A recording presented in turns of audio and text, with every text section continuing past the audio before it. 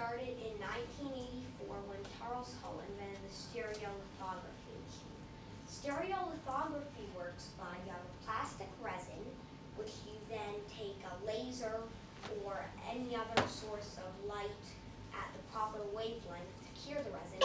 You'll shine the light on the resin, add some more resin, shine the light on, so you build your object. Next, fused deposition modeling came along, which is what I'm going to discuss, which I'll overview more on later. Then there's 3D technology, which is 3D printing.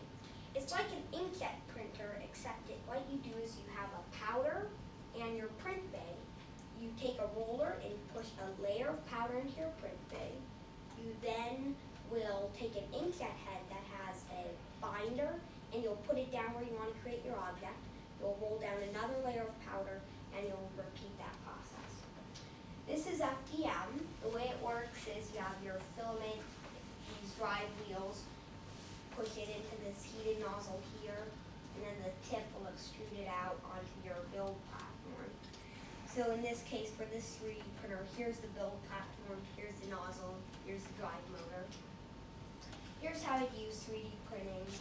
You start with a 3D model, you then convert that into your commands for the 3D printer, in this case.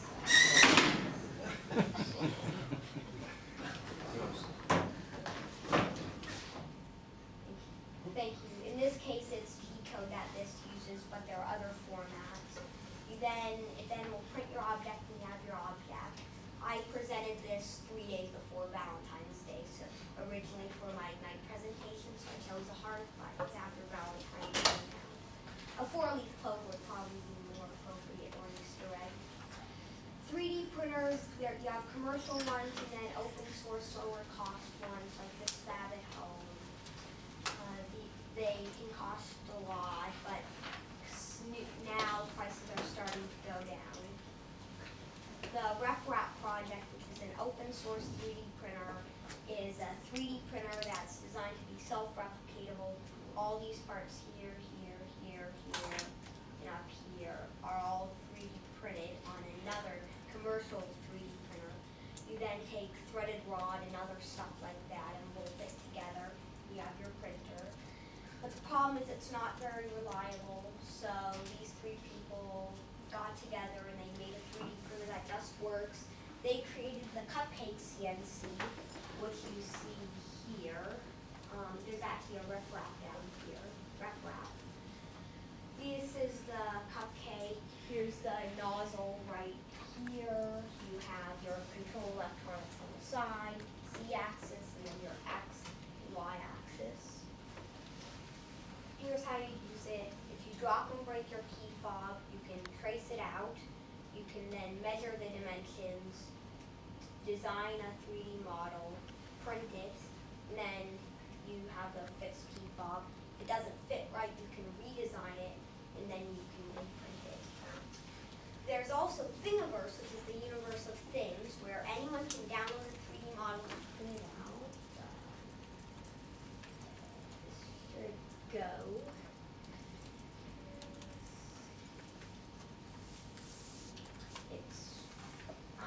So here on Thingiverse, we have a bunch of things. So here someone just printed a whistle 2 hours ago, or a MakerBot coin, or a foam dart pistol.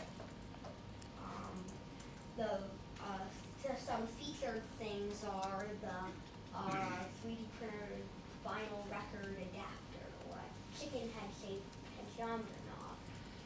And then here are the newest things that people have designed right here. So let's just go to this chicken head shaped thing. So it's a potentiometer knob that's shaped like a chicken head. Here you can download the file and print it out. Here you can add a comment about it. And then up here they have this thing called Thingaboo, which there's someone who designed this thing, which is a 3D viewing program that runs in your browser. It uses OpenGL.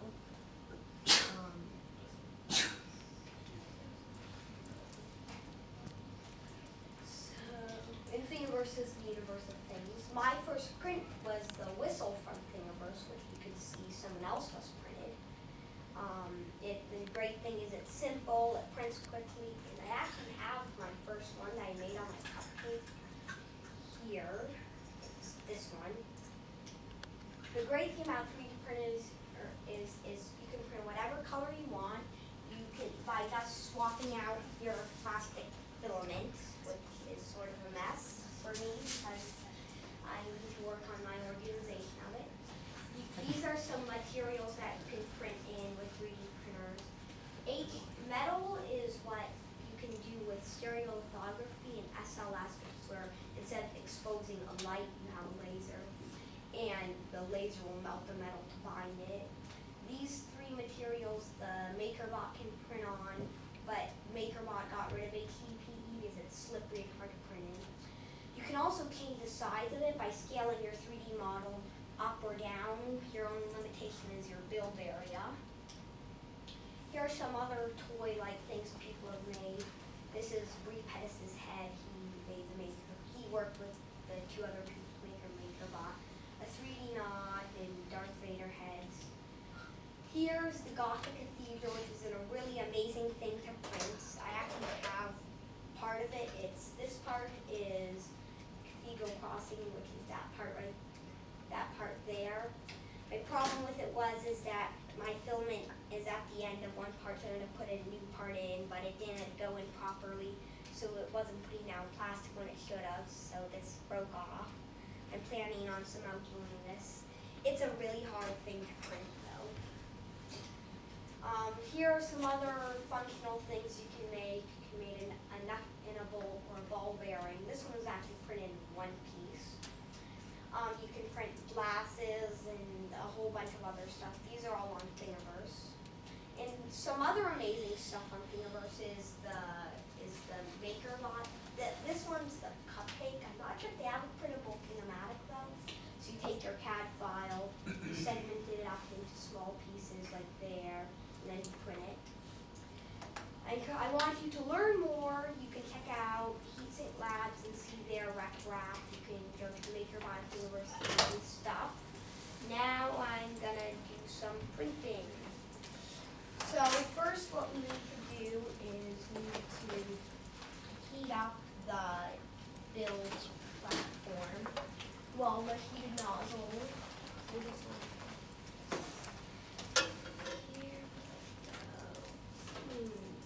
Well, so you can all come up here and see it. Well, actually, I'll just there's one more. Are you going to show them the code on there? Or Yeah. why don't you slide your... Yeah, but it's connected to the... Well, make you it slide open. everything this way? The table. Yeah, move the table. That's a great idea. Someone's an engineer. You have to move your laptop around now. So, well, You're not going to move this. You're going to... Why don't you come around to this side? let's do...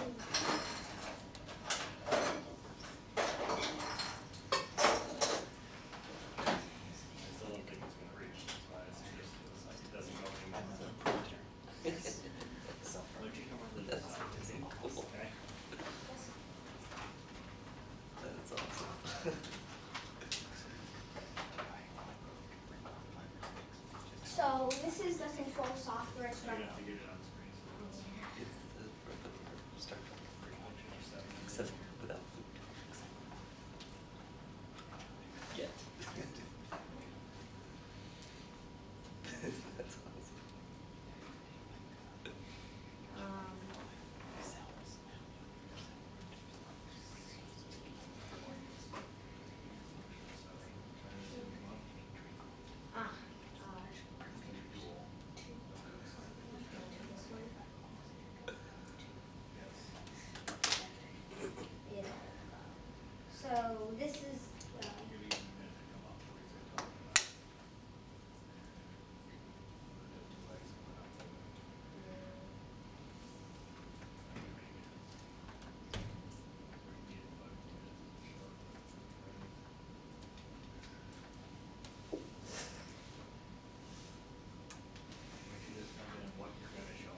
I'm gonna show you. I'm gonna print a.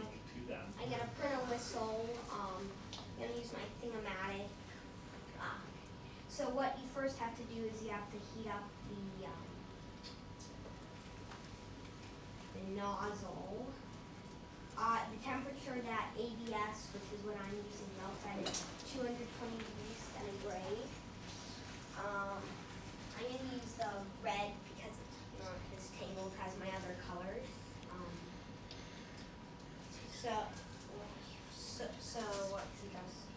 So what happens is first it needs to be heated so it will go in.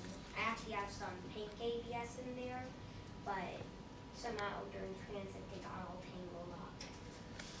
So what I'll have to do is once it's heated, I'll reverse the motor. The nice thing is this uses the step extruder, which is the newest version of the extruder head. They call it the whatever extruder. And they being MakerBot. So because you have a stepper motor, it will reverse instead of being a DC gear motor where since it has a gearbox, you have backlash, so reversing doesn't work well. So when you print it, you don't have any strings in between. Once the nozzle's heated, I'm going to heat up the build platform. The reason you have a heated build platform is ABS will curl as it cools from the outside to the inside. So it will curl up. So you can either print a wrap, which can be hard to remove, and the other problem is it can take a lot of time. So a heated build platform is nice for adhesion, and since everything's heated, it will cool down. It will stay at the same temperature, and then when it comes off, it won't curl. So this is here's a graph of the temperature. So now here I'm just going to generate the D code again. So Replicator D uses this thing called the MakerBot people. They use SkyForge, which will look at a cross-sectional view of it on a specified interval specified in carb. It's this number here. It will then run all of these things to figure out. You say, okay, I should do it. I should tell it to travel this way. Then it will make your G code. So that's SkyForge. It has a bunch of settings. It's sort of complicated, so it can be daunting at first. The nice thing is it comes with good default settings. So then you hit generate, and the use graph text box was unchecked. So now it's so currently it's mad at me. It's saying that it's mad at the file. It's saying the STL file's non-manifold because there's something inside it. So think of it where if you have a cube,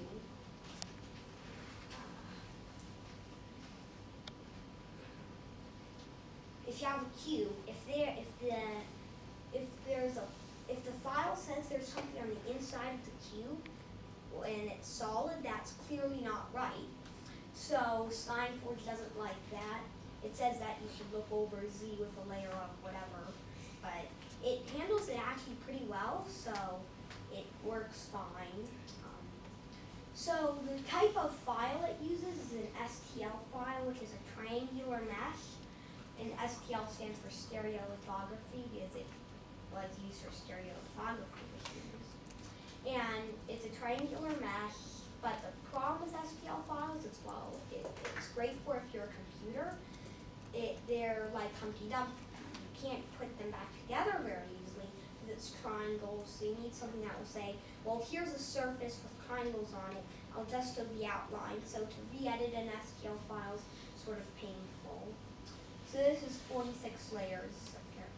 And this will print in about 17 minutes about. Here's the whistle. So the nice thing is it actually prints with the ball inside it. It's attached by a little string of plastic. You take a screwdriver and you break it. That's great.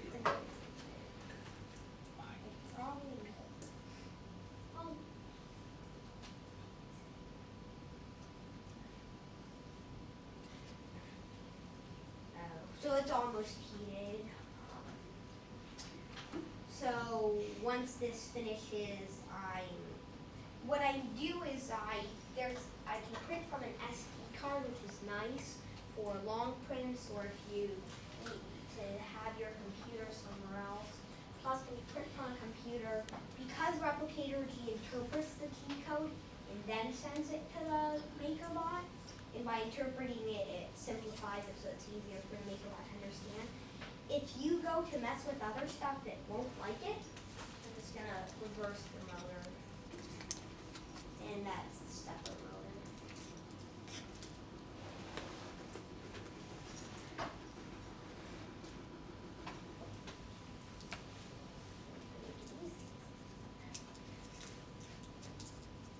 Okay, there we go. Push the plastic out.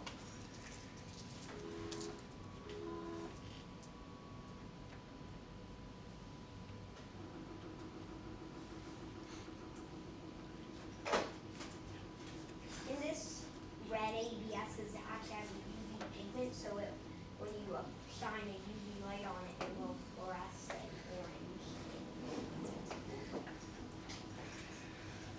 So this is the Mach 5 class, Mach 6 actually. This is pretty much the same as the Mach 5 except it uses a stepper. The Mark 4's class extruder, the biggest difference between this and the Mach 5 and the Mach 6 is that the Mach 5 and the Mach 6, the older one had a big idler wheel with a bearing in it, and the filament could slip to the sides, and to put a new filament in, you had to loosen it up and pull it. It was a big pain. But with the Mach 5 and 6, you have the Derlin plunger, which is then you have a thumb screw that you apply the force with, and Derlin's a high strength, low friction material. And then the other thing about the Mach 6 is as a fan, because the stepper motor will generate more heat than the DC gear motor. This is the Titan, that's what it is. And the nice thing is that you can loosen this, and so if it's too loose while it's printing, you can tighten it. If it's too tight, you can loosen it. Commercial 3D printers, they have normally the head will move and the build platform will move for the Z-axis, but for the MakerBot to reduce space and to sort of simplify it probably, the head moves for the Z-axis, which is this lead screw, and the build platform moves for the X and Y.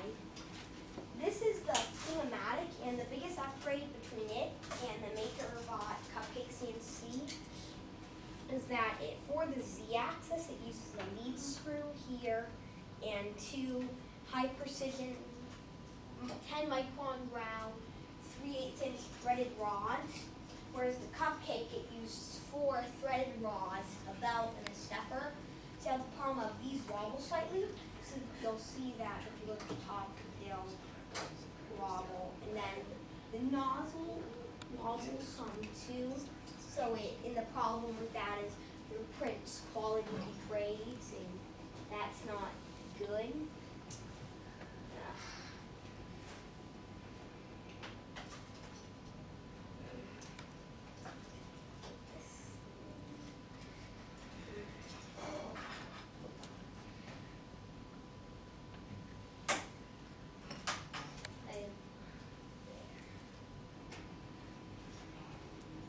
So it's red's gonna come out soon. So the Thing-O-Matic, it also has end stops here, which are mechanical as X, Y, which is back here, and a Z end stop. And the reason you have these is so that instead of having to lower the nozzle so it's right on the build platform, then hit print, which is what you'd have to do for the Cupcake, this will let you, it won't just move so it hits 2 end stops. Z will move to the maximum, and then it will do that. So and then it will say, here you're at -50 for the X, -56 for the Y, something like that. And then for the Z, because you can also have an acrylic build platform, like this for the Thing-O-Matic, or a heated build platform, which has this heater board here, but it doesn't have a conveyor. What will happen is well, you can have the problem of it will, well, the E-type will vary because this is thicker than the acrylic build platform or the heated one. So it's really about here. So what you have to do is you have to tell it, you have to edit the start decode file. The decode file is commands. And you say, and what you do is there's a decode file that will say lower the tip till it's dust at the surface. Then it will run, and all it will do is it will move the Z till it hits the top. Then you go in the control panel, and it'll show you Z equals whatever. For me, it was 106.3. You enter that in the start.decode file, and then what it will do is it will then say when it's up here, it will say you are at 106.3 millimeters. I did 106, so put it in the belt. You are at 106 millimeters. Then it says to move 10 the wiper. Then it will draw an outline around the object to get the thing started. This is what the decode looks like. So first, what it will do is it will say units are in millimeters. Then it will say positioning to absolute, which is instead of move 10 millimeters this way, now 5 millimeters this way, you'll say move to x50, y10, z whatever. And that's versus relative positions, move relative to where it is, whereas absolutes, you are here exactly in this point in space, move here. And then what you have is you have the turn off the extruder. You set the extruder speed, which is 1.98 RPM. You set the extruder temperature, the build platform temperature. This is all degrees centigrade. You wait for the tool to heat up. I remove that because I always preheat it. So now the red's starting to come out.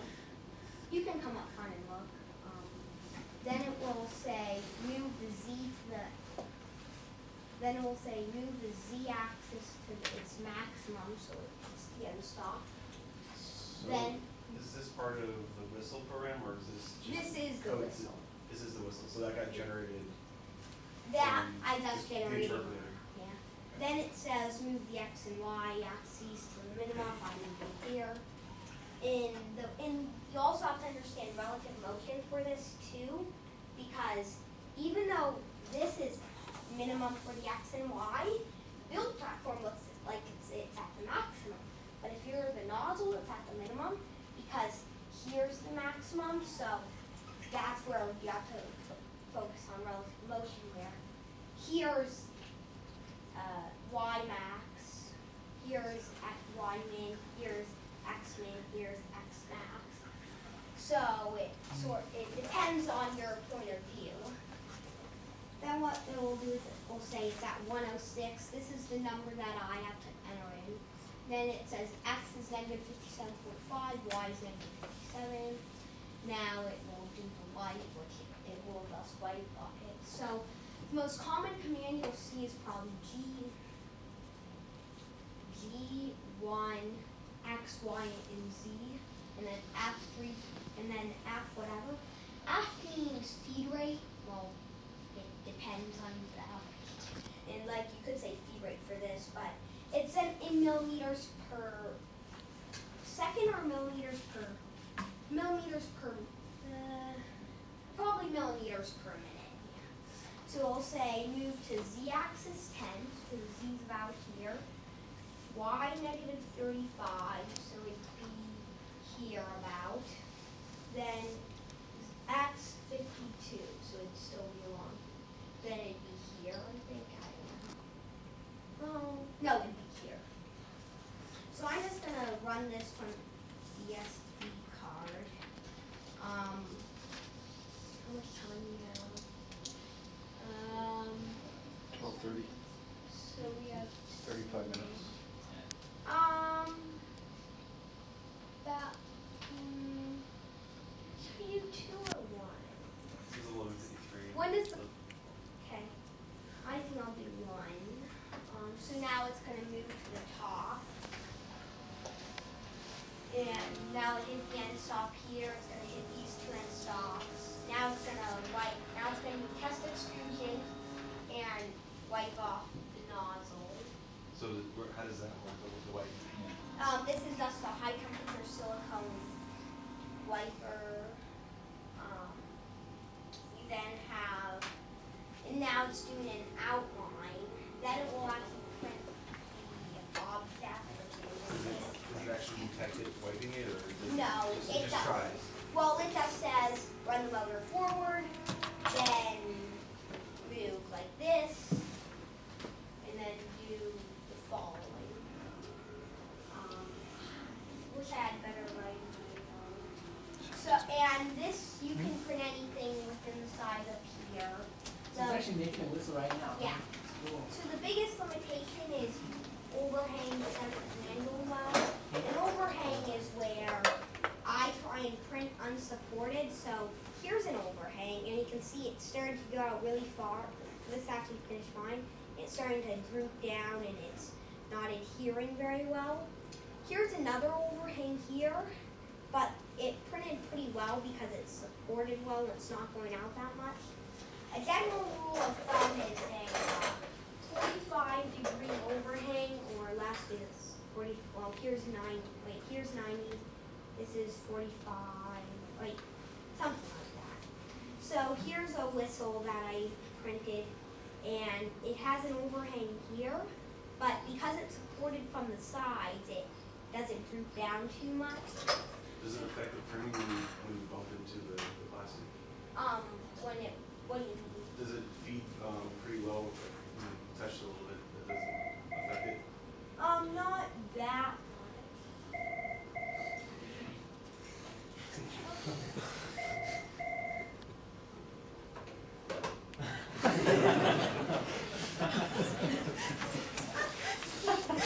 And so it does the bottom layer slowest to get the best adhesion, but it will print quicker for the rest, the 48 other layers. And then at the end it will run a So how thick is each layer? 0.43 millimeters is what it should be. Then, but you have but it sort of depends. Ideally, you could get really high quality, like these were made on a commercial 3D printer. A skull, a gripper, and a wrench. And here you can see where, and there's some planetary gears too. Here are some balls where support material helps. It's a ball and a ball and a ball and a ball. And a few more balls inside each other. That's the same thing where it's connected and you break it with a screw or something? Well, no, for that, what it does is it uses a support material which dissolves in some heated acid bath or basic bath. The nice thing is that this can also print in PLA, which is this plastic made from corn that's semi-clear and it smells like waffles when you're printing. No, it really does. Actually, and PLA, you can use it as a support material. You can dissolve it with this drain cleaner-like material. But MakerBot Industries just recently released this PVA material, which is polyvinyl acetate. It dissolves in water, so it's a support material that dissolves with no chemicals, so to speak. Well, it depends on if you find water as too cold. It depends if you need something super basic versus like. So here you can actually see it's printing the ball now. And so it's gonna print this thing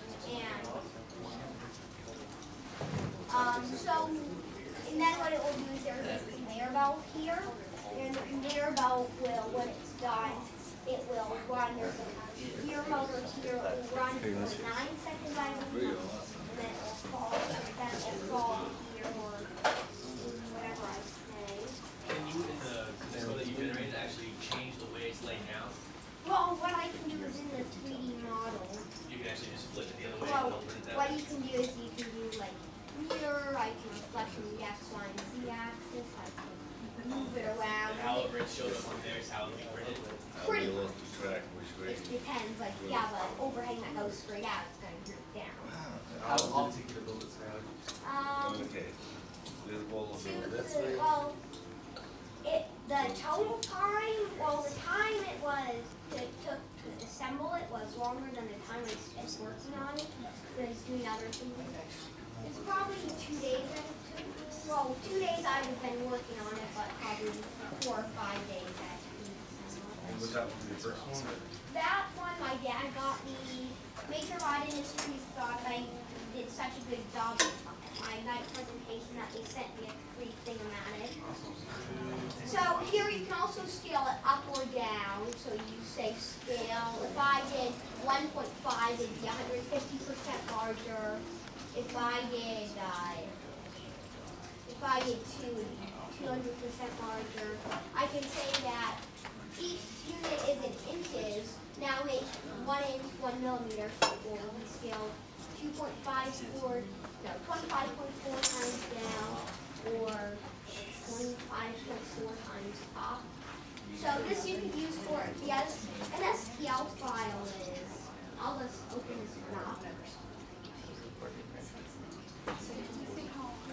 I don't understand how if it only builds top to bottom, how it makes the holes and An it builds STL is a computer system which processes, but it's not a list.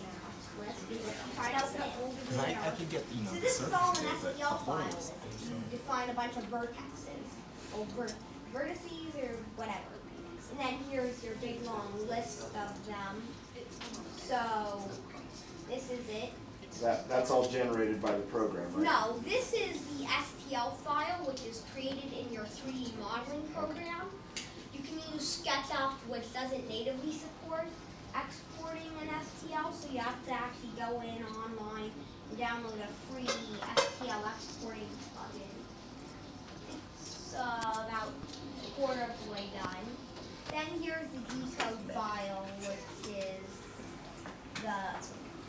which is what I showed you. Then you also, what it will do is it will run the decode files by moving the stepper motor here, back here, and up here. And then it will print. It also has to run the stepper motor here. The Thing-O-Matic also uses Gen 4 electronics, which Gen 4 electronics, they support USB. It has that uses nicer stepper drivers, which support micro stepping, so it's quieter. That one's a lot louder. And it also uses, it uses the Arduino Mega, it has many more I/O pins than what they use, which is the same, except since it's open source, they put it right on the motherboard. And this uses the FTDI SATA thing. It has end stop, the stepper motor drivers. They also have 4 things you can adjust. Except here you can just adjust current, which it doesn't help your stepping quality that much. For this, you can adjust 2 resistor capacitor circuits. You adjust the reference voltage, and then the PFD thing. I don't know what they do, but on the wiki it says adjust this one so that you measure 2.413 volts on here. And it's interesting. There are 2 kinds of potentiometers they have. There's a potentiometer that is you have to turn it really far to get it to move a little. And there's a really sensitive potentiometer that you have to turn a very small amount to get what you need. It's about halfway done. So I also printed, so you can actually print in. The current limitation is, I talked to Bree Pettis on the phone, and he told me that currently he's working on finding purple ABS. I'm not sure if they found it, but you can take white ABS, and you can print this holder off of Thingiverse. I just took some extra bolts I had, and what you do is there's this a 3D modeler called OpenSCAD, and what it is if you want to create a sphere, it's programmed. You write a program to do it. So you do sphere, open parenthesis, diameter in millimeters, close parenthesis, semicolon. Semicolons are required, unlike in Java. No, JavaScript. So what you do is you put this, you put your filament in here. So your filament goes in, marker goes in, and then it needs to go slow enough to mark it. But No, yeah. Now you have red filament. Now because it's not, now this will come out pink because it needs to have enough pigment. And so what you have to do is to make this, I actually did 2 prints. The first one was oops, this diameter is too small because it bends out too much. So in the second one, I made this slightly larger, and it fits fine. So you made that? Yeah, I made That it. little marker thing? Wow. Yeah, it's on things. I can pass it on. Skylar? And so if you have Sharpie marker or probably any marker would work. Whatever color you want, except it be slightly lighter, you can use it. I currently want to do orange. I'm not sure about how the red would work. Any questions? How old are you? 11. Oh wow. I've got a question. You passed out some of the items, and some of them you said were made on a commercial unit. Have you tried any of those more advanced items on this? Well, I haven't printed them. The problem is that you need to find the 3D model, and the other thing is that a print like this, it probably wouldn't work too well because of the way it is, but I could probably print a skull. I mean, I'm pretty sure they've actually tried printing it. I've actually printed this one gear thing for a geared stepper extruder. Is it, so for these commercial ones, can they print like, most of this stuff is like this big. If you say you want to print something about like this, can they do that? A commercial, well, it depends on the model. I know that Stratasys makes the U-print, which uses FDM. It's probably about this big of a build area. There's also 3D systems there are some other companies too. Yeah. What about the grippers? The grabber, that was made on the commercial line. Would you be able to do something like that with? The grab, where is it? They're right here. So I could not do this or that because, well, I could, but it'd be hard to do because this uses support material. This was all printed in one piece, and so is this, and they just dissolve away the support material. So to do this, it'd be very hard to do because I'd have to print each individual one and somehow connect them together. So does a machine that has the support material is like a separate nozzle? Or Well, it's a second. It's almost done. So it's essentially a second extruder, yeah. and then what it will do is Prints that out a different material in those which spaces. is a support material. It's I don't know what they use, but I know for MakerBot you can use PVA, PLA. You could use whatever support material you want, but you guys need to be able to dissolve the support material without dissolving the ABS or whatever you're printing in. Yeah. So the wrench was all printed as one piece, so I can't open this so that this goes out because the gear hits on the side here, so this would have to be geared all the way through. But theoretically, if I have the design file, I can modify it. I actually did print a wrench, though it's not as fancy as this one, but it works. The one problem with these, it's done. So after a 90-second delay, it will run this motor. The reason there's a 90-second delay is to let it cool down so that it doesn't get cold underneath. That's an especially big problem with PLA. Because PLA, instead of being a liquid in suspension like ABS, it's a solid so that it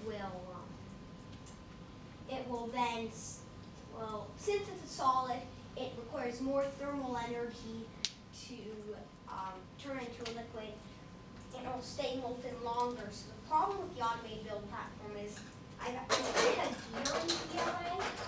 I have one that came out nice. So where is the other gear that I ended up? Anyone still have a gear? The white one? Yeah. Find your gear, No. we get that back. Not the planet. Here it is. So this thing in PLA is the same thing as this gear, except what happened is because the heated build platform is heated and PLA stays molten a long time, it sagged out, so it's like an old Christmas tree LED or light diffusing LEDs back then. It'll be done soon. It just needs to wait the 90 seconds, which feel longer than 90 seconds. How much is the Thing-O-Matic kit? $1,299. It originally was $1,099, but so it's done now. So all I do is I pull off this founding box.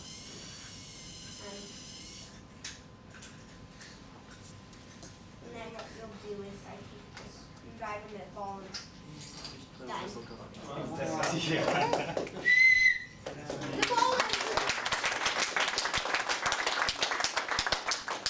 Thank you. Are there any other questions? And now we can finish. What kind of resolution can you give to this? Well, so this is my current resolution. Dave Duran, he was able to get 0.1 millimeter resolution by moving really fast, so it stretched out the filament.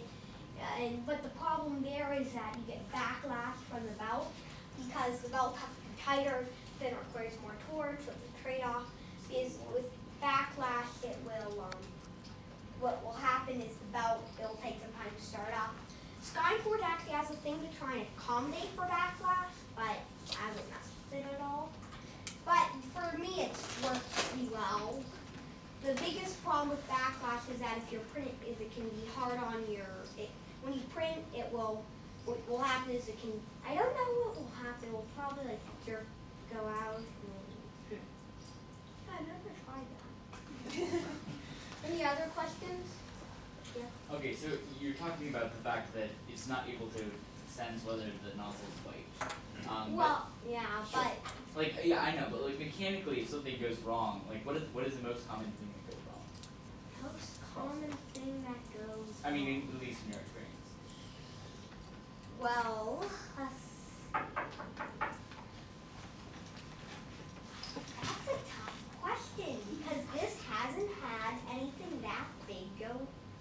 The biggest thing that's gone wrong is when I print this, I'm having problems with the layer height or something, I don't know what exactly, but it will knock this support thing around and will knock it over so it's right here when it prints this part of the Gothic Cathedral. So I'm fiddling with my layer height in hopes that will fix it. How about in the cupcake?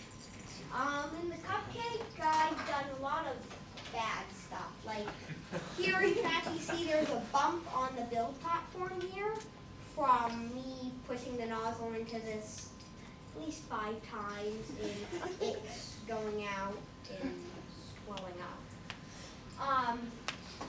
My other problems, yeah, that's about all.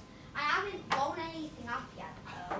So I do know that MakerBot, he actually blew up his H-bridge motor driver on his extruder controller because he disconnected these wires while the motor was running, and you have BMS, backfire, so what will happen is it will send a high voltage current back to it and it will blow it up. And he actually has a picture, there's a little hole where the magic smoke came out. Wow. Any other questions? Yes? You said that it was absolute as opposed to relative on position. Well, here it says it says to use absolute positioning here, which is T90. There are 2 types of D code and M code. So Skyforge might say, so apparently it doesn't specify, but you could, it depends. I hear they use absolute positioning, but Skyforge could use relative. The only difference is that if you mix up relative and absolute, if you did absolute positioning and you ran it as relative positioning, the platform would move into the sides of the axes and it wouldn't be good. If you did relative positioning as absolute position, no, if you did absolute positioning as relative positioning, because it would probably have smaller distances to move, your print would be distorted in an odd way because it depends on the way Skyforge tells it to move and things like that. Have you ever done relative and like knocked the machine and had it like knocked out a rack or? Well, so it can't sense its location. They're working on, they have this thing called the magnetic linear encoder, which uses this one analog devices IC, I believe it's the analog devices. And what it does is you put a magnetic strip down, and then as you slide it across the strip, it will detect the changes in the magnetic field, and it will output a quadrature encoding.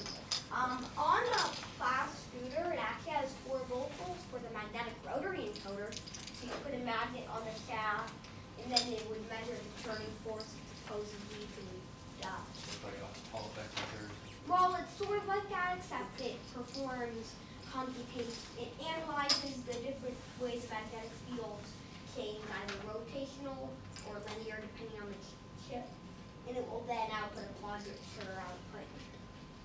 Any other questions? Yes? How old were you when you started doing this stuff? 10 and a half about. Anything else? What are your other interests? Well, I like programming the Arduino, which is actually, this uses the Arduino Mega. I have the Arduino Duino and Nove, and I program that. Yeah? Do you have to know Arduino to No. make this function, or is it Because all all built in? you do is the Thing-O-Matic's easier because all you do is you assemble it. You then, after you assemble it,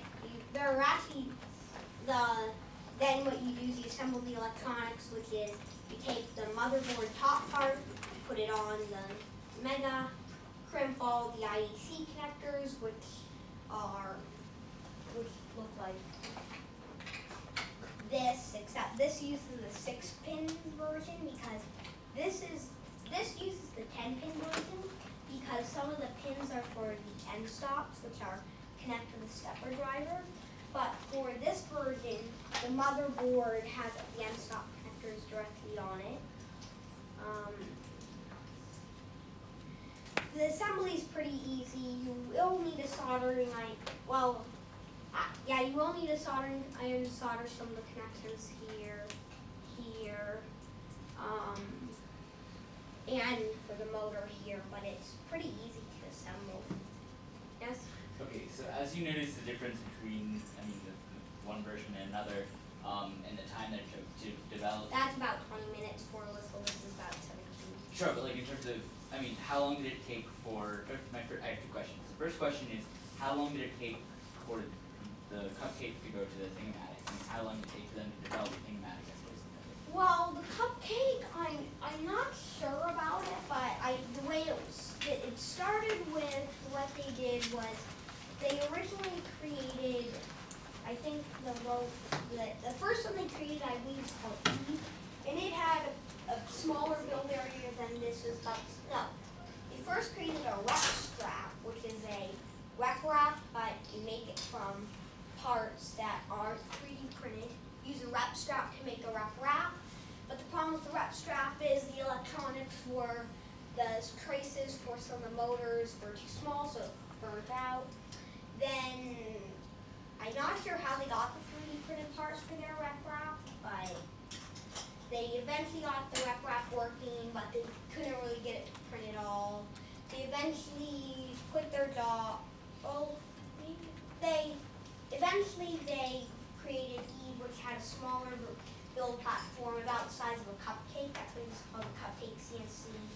They made it larger to create this, which it sold pretty well. I'm not sure how long it took them to design the Thing-O-Matic, but but they did release it.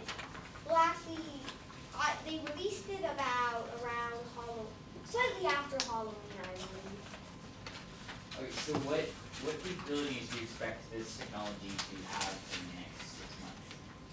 Well, I mean, additional capabilities. well, Or what would you like to see? I'd like to see I'd like to see a dual extruder set up.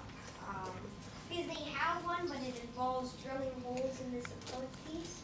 And I don't like drilling holes in acrylic because acrylic can crack, especially extruded acrylic, because since you extrude it, there's already a force on it of compression this way, so when you drill it, you can release the force resulting in cracking.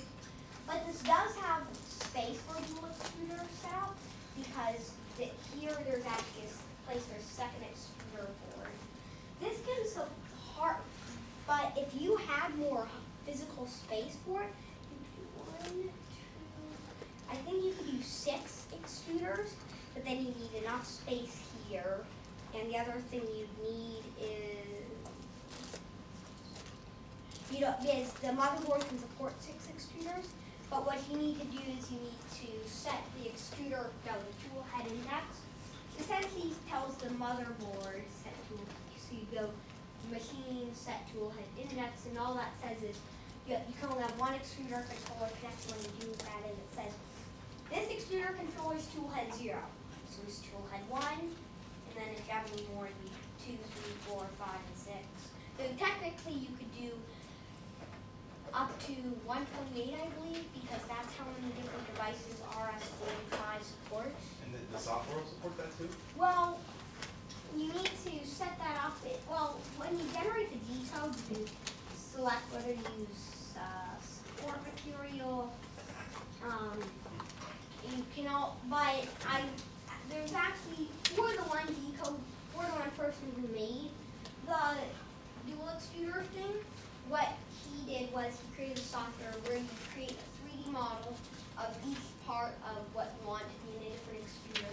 So if you're, but you need your 3D modeling software to be able to create support material, whatever you want. So you want your first extruder to be, you export an SPL, generate the decode. But the problem is well, I know that for the older versions of SkyForge, it will automatically put your thing on the build platform. I believe with the newer version, it will not do it. So remember I had one 3D model that was 5 millimeters above the build surface.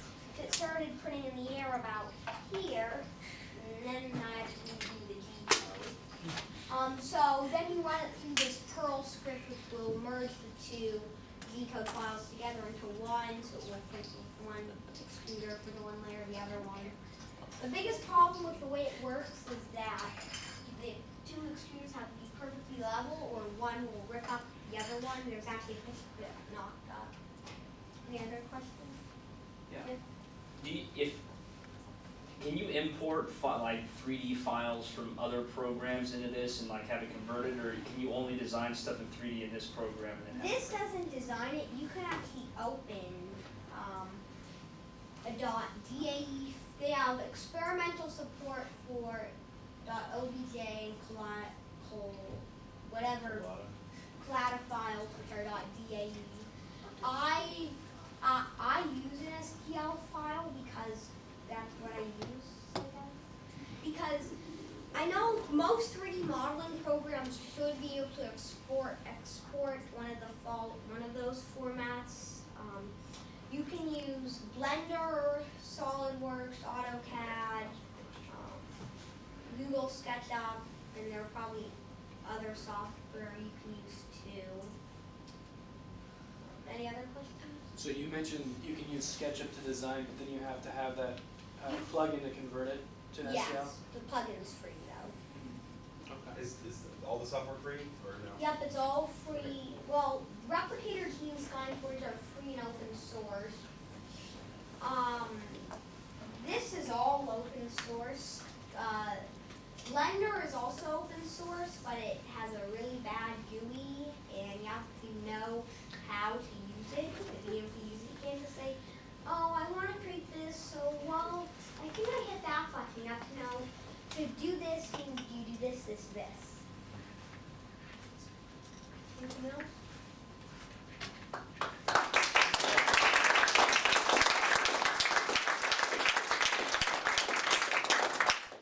Thank you. Thank you. Wait, before I bring these, I need to count you.